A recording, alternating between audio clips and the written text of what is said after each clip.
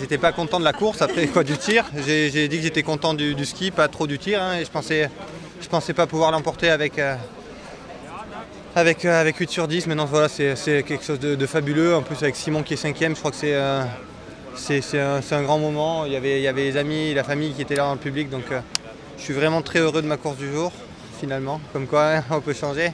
Je suis heureux du résultat, pas trop de la manière. Mais bon, je ne vais pas faire le difficile.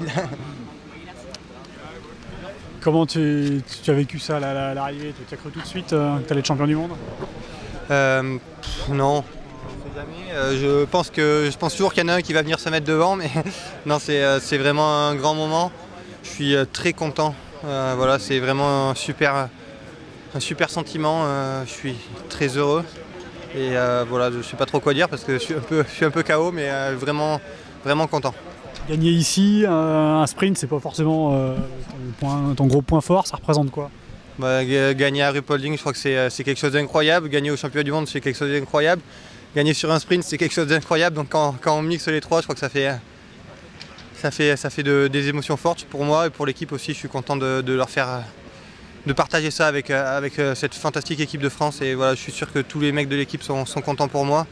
Et je crois que c'est ça qui fait un peu la différence dans notre équipe. On a été très touché par les mots que vous lui avez glissés avant la coupe. C'est vrai que j'ai vu que Simon n'était pas bien. Voilà, comme je dis, on est des compétiteurs, mais avant tout on est des frères. Donc voilà, moi je pense le connaître un peu mieux que tout le monde. Donc voilà, je suis content d'avoir réussi à trouver les mots justes pour lui faire du bien et puis pour qu'il fasse simplement une course à son niveau.